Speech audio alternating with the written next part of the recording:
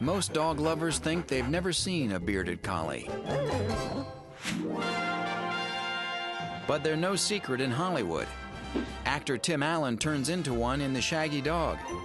And it's TV's beloved Brady Bunch family who had a bearded collie named Tiger. The beardies, as they are affectionately referred to, are often confused with Old English sheepdogs. The easiest way to tell the difference is the tail. Bearded collies have tails, sheepdogs don't.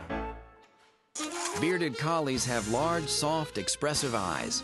The color of those eyes often matches the coat. It's almost like they have like a watercolor painting sort of look. Adult beardies are between 45 and 55 pounds, and their oval-shaped paws are very well padded.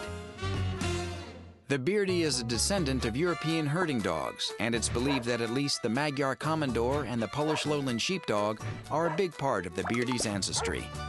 All beardies are born with dark coats. As they grow, they gray out. They may change shade throughout their life, but they'll always be a shade of their birth color.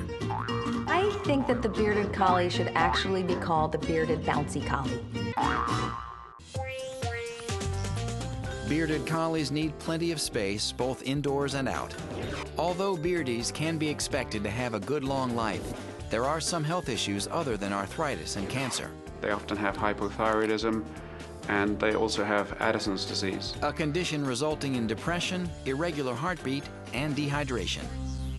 As far as grooming, start when they're puppies and get used to it. The dog should be bathed every 6 to 8 weeks, but it's important, daily brushing and combing. As affable as they are, bearded collies are very strong-willed, so it's important to start training early and be persistent. These dogs need a job, and if you don't give them a job, they'll find a job. And the job they find, you probably won't like.